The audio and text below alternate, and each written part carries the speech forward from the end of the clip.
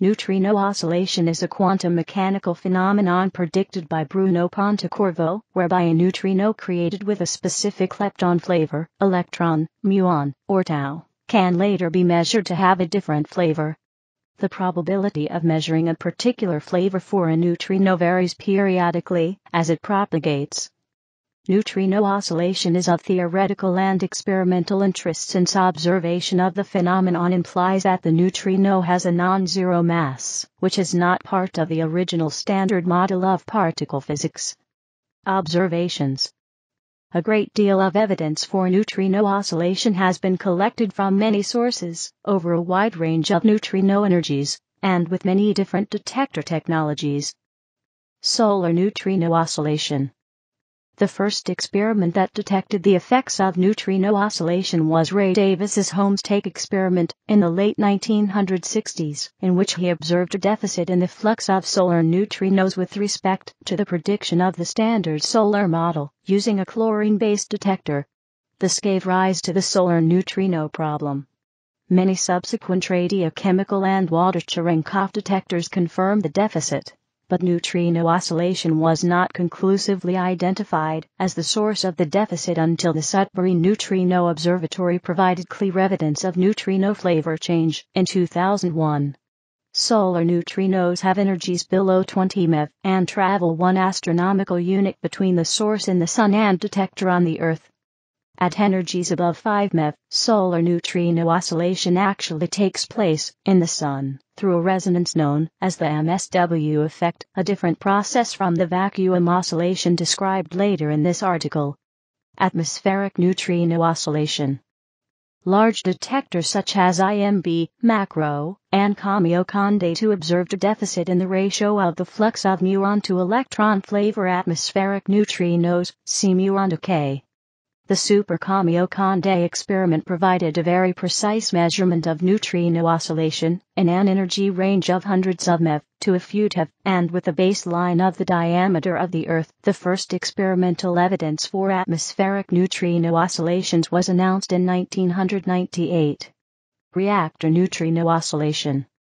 Many experiments have searched for oscillation of electron antineutrinos produced at nuclear reactors. Such oscillations give the value of the parameter 13.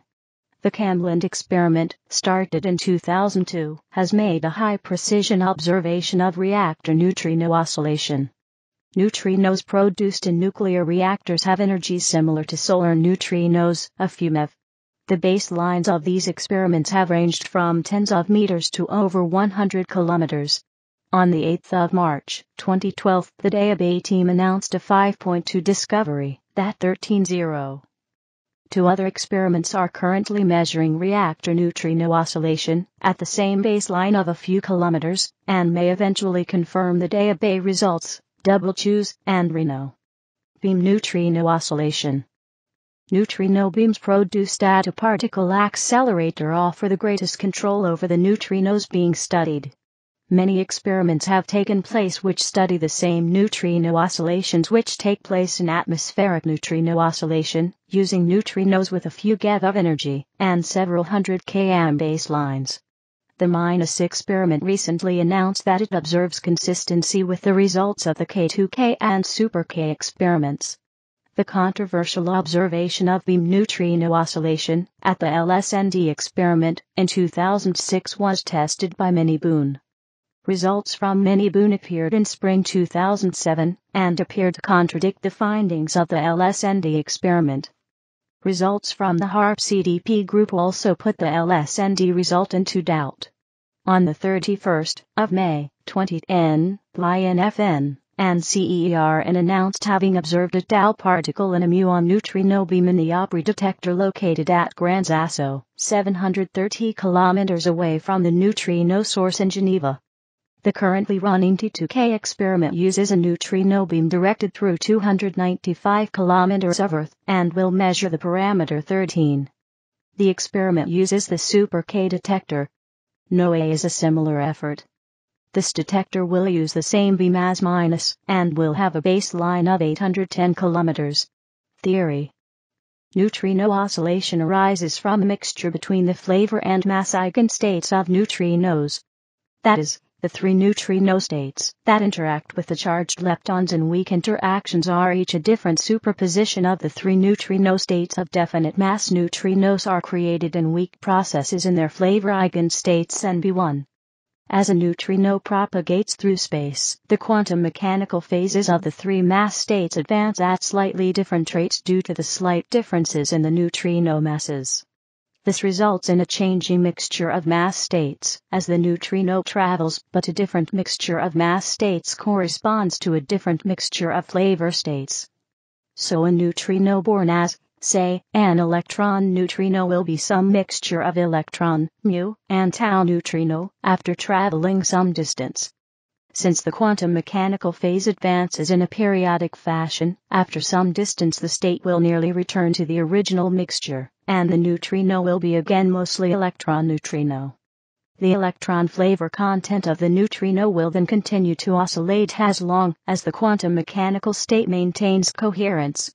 It is because the mass differences between the neutrinos are small that the coherence length for neutrino oscillation is so long, making this microscopic quantum effect observable over macroscopic distances. On July 19, 2013, the results from the T2K experiment presented at the European Physical Society Conference on High-Energy Physics in Stockholm, Sweden, confirmed the theory.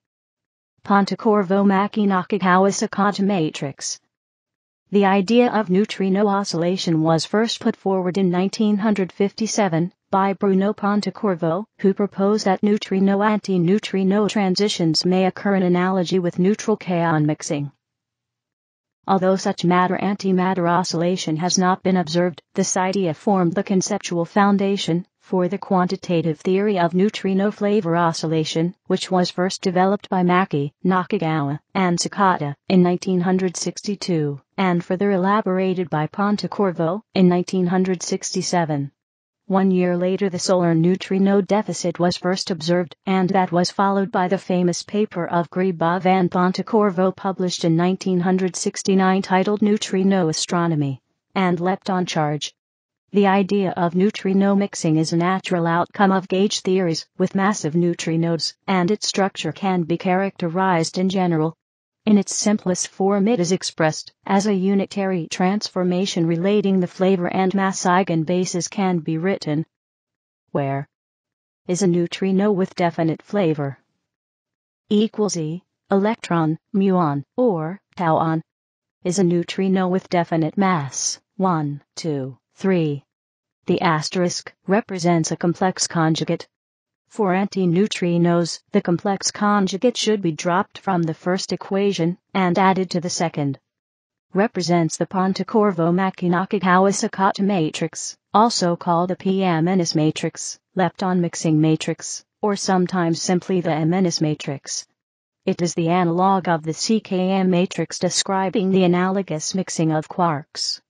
If this matrix were the identity matrix, then the flavor eigenstates would be the same as the mass eigenstates. However, experiment shows that it is not. When the standard three-neutrino theory is considered, the matrix is 3-3. If only two neutrinos are considered, a 2-2 matrix is used. If one or more sterile neutrinos are added, see later, it is 4-4 or larger. In the 3-3 form, it is given by where Cij equals cosij and Sij equals sinij. The phase factors 1 and 2 are physically meaningful only if neutrinos are Majorana particles, i.e., if the neutrino is identical to its antineutrino. Whether or not they are is unknown, and do not enter into oscillation phenomena regardless. If neutrinoless double beta decay occurs, these factors influence its rate. The phase factor is non-zero only if neutrino oscillation violates CP symmetry. This is expected, but not yet observed experimentally. If experiment shows this 3-3 matrix to be not unitary, a sterile neutrino, or some other new physics is required. Propagation and interference. Since our mass eigenstates, their propagation can be described by plane wave solutions of the form where quantities are expressed in natural units. Is the energy of the mass eigenstate. Is the time from the start of the propagation. is the three-dimensional momentum, is the current position of the particle relative to its starting position.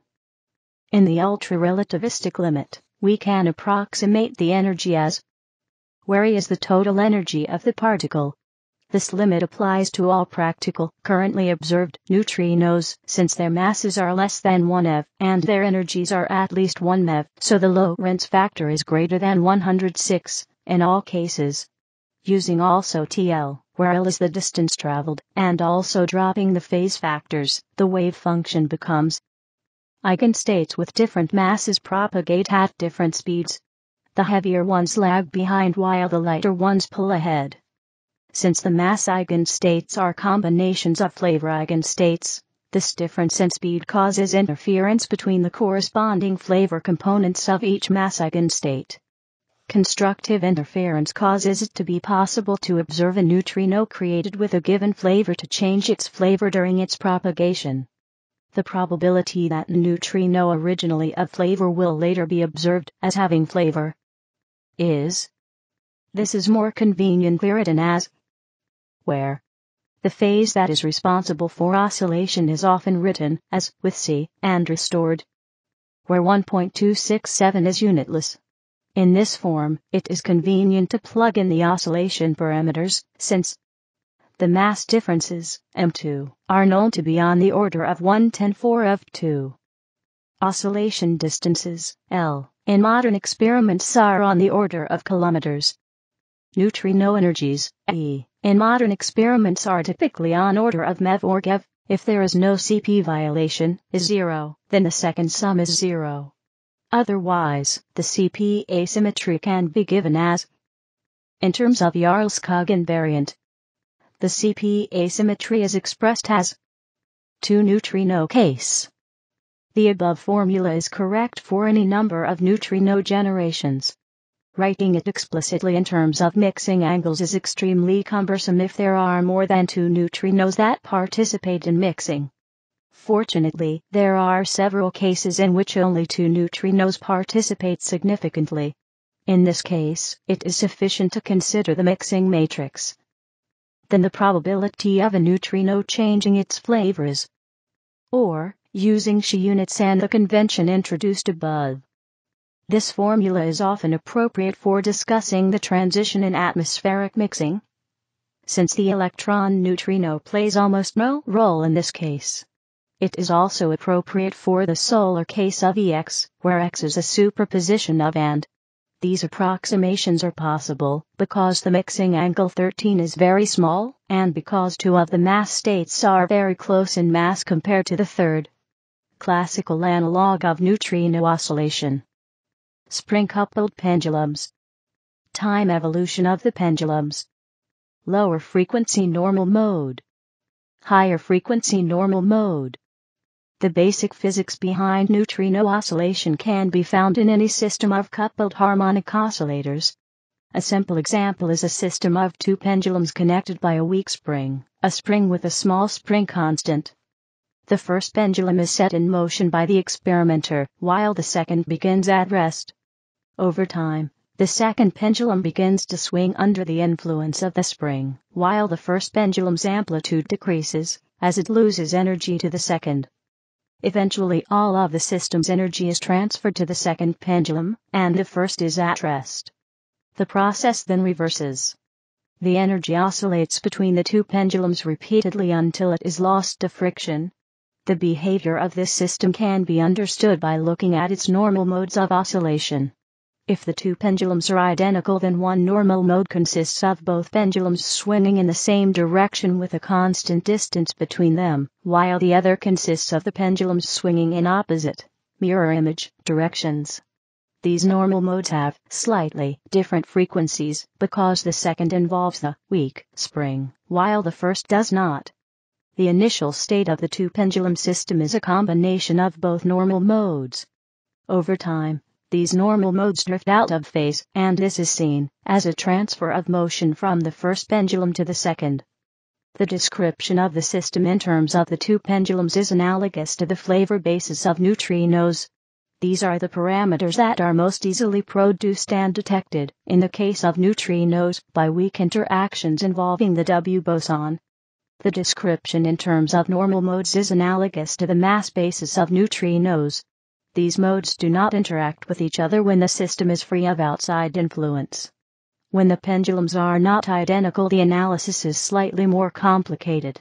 In the small angle approximation, the potential energy of a single pendulum system is, where g is the standard gravity, L is the length of the pendulum, m is the mass of the pendulum, and x is the horizontal displacement of the pendulum.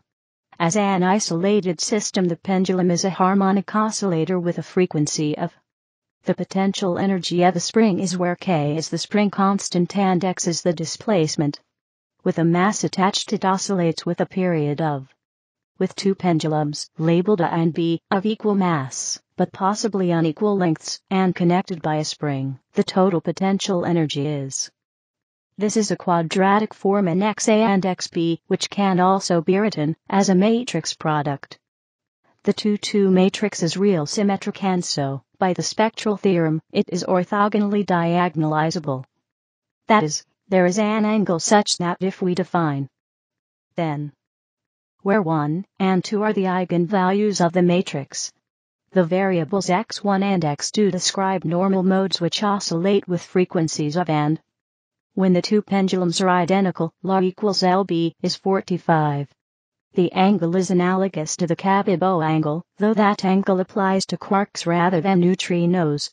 When the number of oscillators, particles, is increased to 3, the orthogonal matrix can no longer be described by a single angle. Instead, 3 are required, Euler angles. Furthermore, in the quantum case, the matrices may be complex.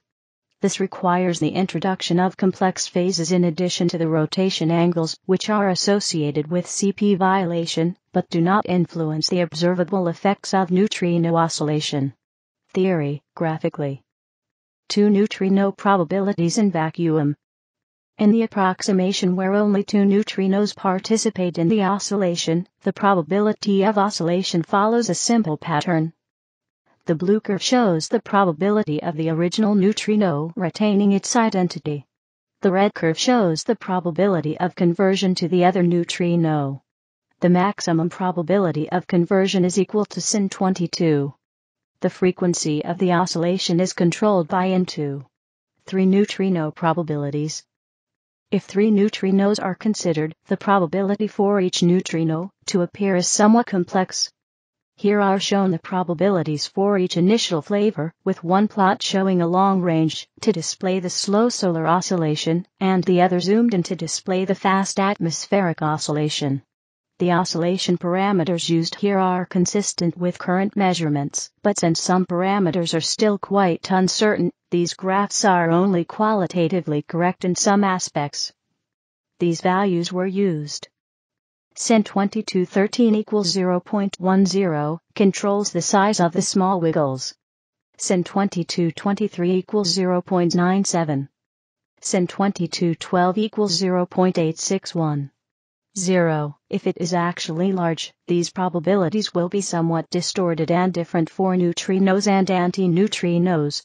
M212 equals 7.5910.5 F2. M232 M213 equals 2.3210.3 F2. Normal mass hierarchy. Electron-neutrino oscillations, long range. Here and in the following diagrams, black means electron-neutrino, blue means muon-neutrino, and red means tau-neutrino. Electron-neutrino oscillations, short range. Muon-neutrino oscillations, long range. Muon-neutrino oscillations, short range. Tau-neutrino oscillations, long range. Tau-neutrino oscillations, short range. Observe values of oscillation parameters. Sin 213 equals 0.092 to 0.017. Tan 12 equals 0.457 plus 0.040 0.029. This corresponds to 12 Sol equals 34.06 plus 1.16 0.84. Sol stands for solar. Sin 223 greater than 0.92 at 90% confidence level, corresponding to 23 atm equals 45.7.1. atm stands for atmospheric. M221 M2 sol equals 7.59 plus 0.200.2115 F2. Vertical bar M231 vertical bar M232 vertical bar M2 atm equals 2.43 plus 0.130.1310 F2. 1, 2, and the sign of M232 are currently unknown. Solar neutrino experiments combined with Camland have measured the so-called solar parameters M2 sol and Sin2 sol. Atmospheric neutrino experiments such as SuperCamioConde together with the K2K and -long baseline accelerator neutrino experiment have determined the so-called atmospheric parameters M2 atm and Sin2 atm. The last mixing angle, 13, has been measured by the experiments Taube, Double Choose, and Reno as Sin 2213. For atmospheric neutrinos, where the relevant difference of masses is about M2 equals 2.413 F2, and the typical energies are ~1 GeV, oscillations become visible for neutrinos traveling several hundred km, which means neutrinos that reach the detector from below the horizon. The mixing parameter Sin 2213 is measured using electron antineutrinos from nuclear reactors. The rate of antineutrino interactions is measured in detectors sited near the reactors to determine the flux prior to any significant oscillations, and then it is measured in far detectors sited about 2 kilometers from the reactors. The oscillation is observed as an apparent disappearance of electron antineutrinos in the far detectors, i.e. the interaction rate at the far site is lower than predicted from the observed rate at the near site. From atmospheric and solar neutrino oscillation experiments, it is known that 2 mixing angles of the MNS matrix are large, and the third is smaller. This is in sharp contrast to the CKM matrix in which all 3 angles are small, and hierarchically decreasing. Nothing is known about the CP violating phase of the MNS matrix. If the neutrino mass proves to be of Majorana type, making the neutrino its own antiparticle, it is possible that the MNS matrix has more than one phase. Since experiments observing neutrino oscillation measure the squared mass difference, and not absolute mass, one can claim that the lightest neutrino mass is exactly 0, without contradicting observations. This is however regarded as unlikely by theorists. Origins of neutrino mass. The question of how neutrino masses arise has not been answered conclusively. In the standard model of particle physics, fermions only have mass because of interactions with the Higgs field, see Higgs boson. These interactions involve both left and right-handed versions of the fermion, see chirality. However, only left-handed neutrinos have been observed so far. Neutrinos may have another source of mass through the Majorana mass term. This type of mass applies for electrically neutral particles, since otherwise it would allow particles to turn into antiparticles, which would violate conservation of electric charge. The smallest modification to the standard model, which only has left-handed neutrinos, is to allow these left-handed neutrinos to have Majorana masses. The problem with this is that the neutrino masses are surprisingly smaller than the rest of the known particles, at least 500,000 times smaller than the mass of an electron, which, while it does not invalidate the theory, is widely regarded as unsatisfactory, as this construction offers no insight into the origin of the neutrino mass scale. The next simplest addition would be to add into the standard model right-handed neutrinos that interact with the left-handed neutrinos and the Higgs field in an analogous way to the rest of the fermions. These new neutrinos would interact with the other fermions solely in this way, so are not phenomenologically excluded. The problem of the disparity of the mass scales remains. Seesaw mechanism. The most popular conjectured solution currently is the seesaw mechanism, where right-handed neutrinos with very large Majorana masses are added. If the right-handed neutrinos are very heavy, they induce a very small mass for the left-handed neutrinos, which is proportional to the inverse of the heavy mass. if it is assumed that the neutrinos interact with the Higgs field with approximately the same strengths as the charged fermions do, the heavy mass should be close to the gut scale. Note that, in the Standard Model, there is just one fundamental mass scale, which can be taken as the scale of SU, 2, Lu, 1, Y breaking, and all masses, such as the electron, or the mass of the Z boson, have to originate from this one. There are other varieties of seesaw, and there is currently great interest in the so-called low-scale seesaw schemes, such as the inverse seesaw mechanism. The addition of right-handed neutrinos has the effect of adding new mass scales, unrelated to the mass scale of the Standard Model, hence the observation of heavy right-handed neutrinos would reveal physics beyond the Standard Model. Right-handed neutrinos would help to explain the origin of matter through a mechanism known as leptogenesis. Other sources.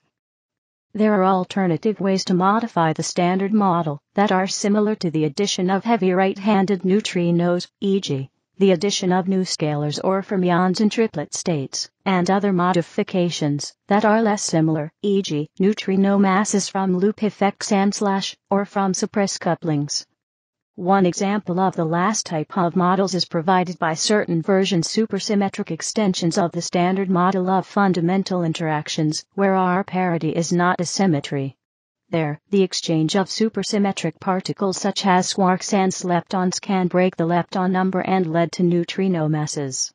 These interactions are normally excluded from theories, as they come from a class of interactions that lead to unacceptably rapid proton decay, if they are all included. These models have little predictive power, and are not able to provide a cold dark matter candidate